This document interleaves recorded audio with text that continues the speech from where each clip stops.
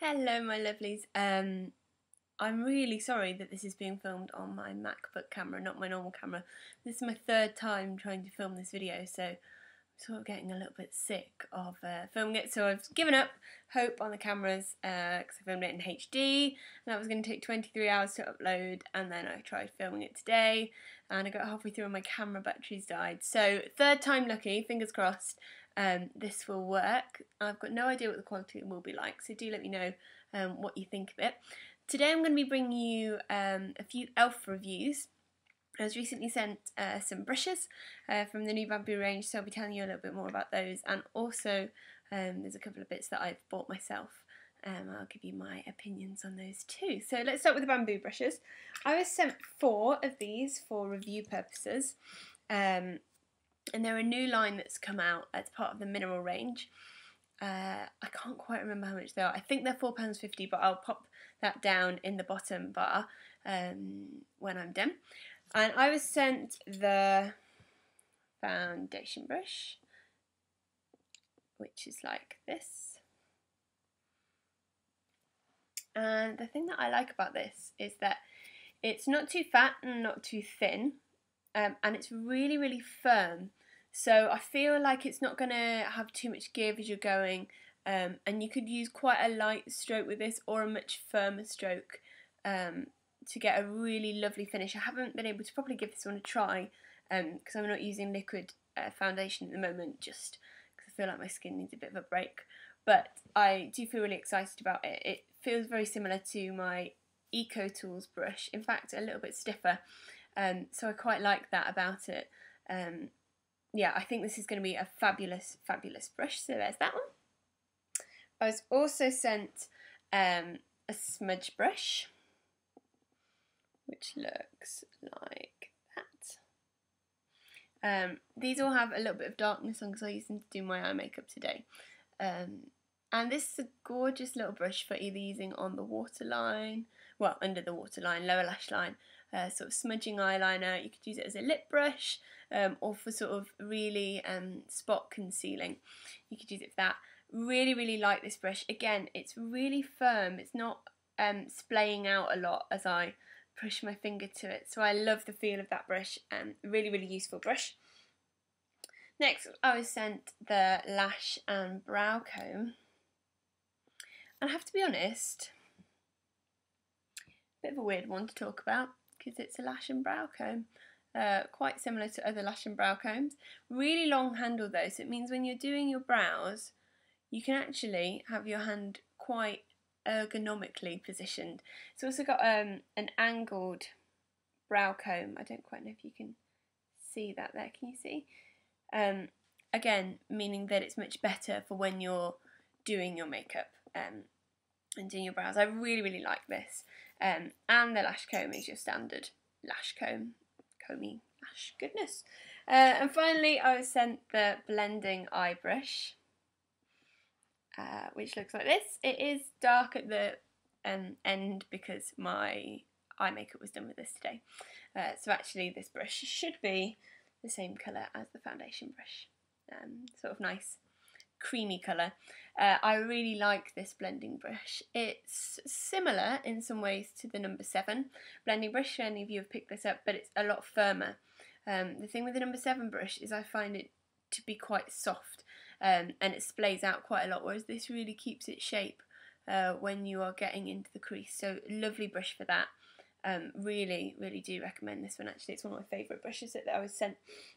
So all of these brushes are made with a bamboo handle, which is really environmentally friendly because bamboo is a sustainable product for them to grow.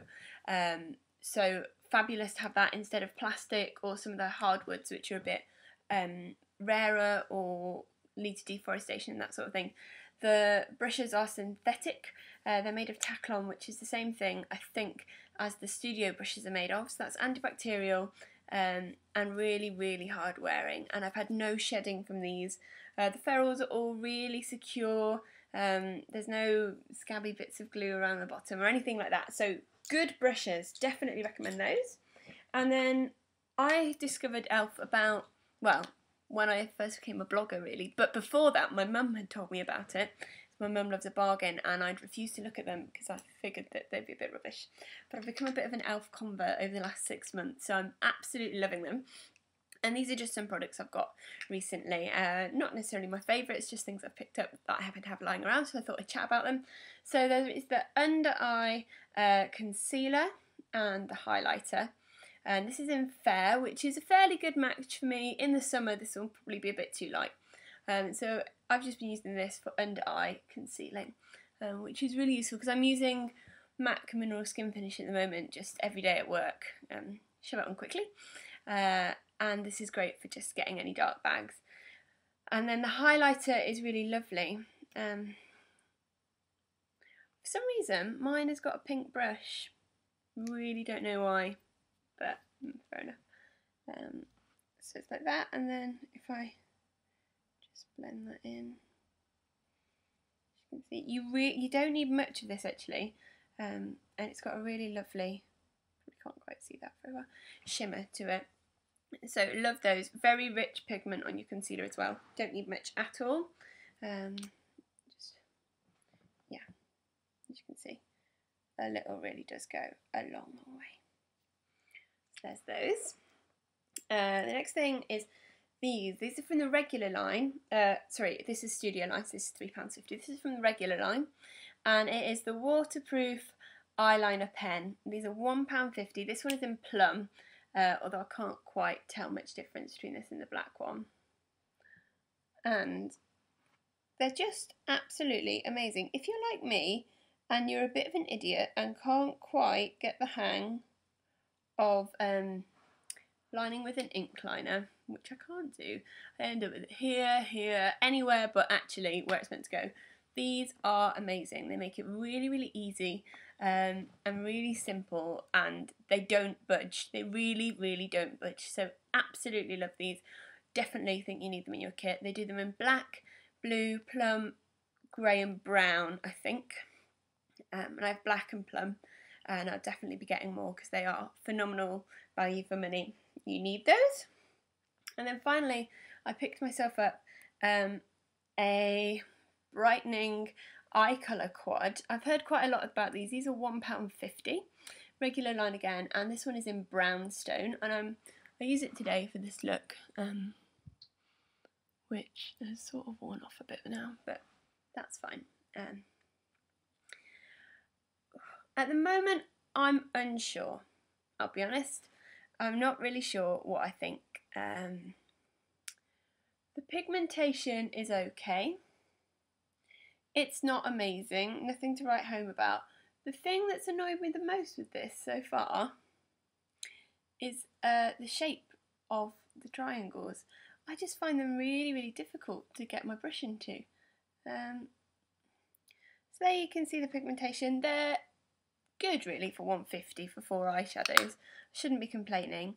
And I'd love to try some others with slightly more exciting colours in. Maybe this is quite a matte set, so maybe a slightly more shimmery, exciting set would probably be good to give a try. But £1.50, that's not bad, is it? So there are my little things. I hope you've enjoyed it. If you've used anything from MAC that you think I should give a go, do leave a comment down below. And sorry it's been so long since I've done a video. I hope to do one again soon. See you later. Bye!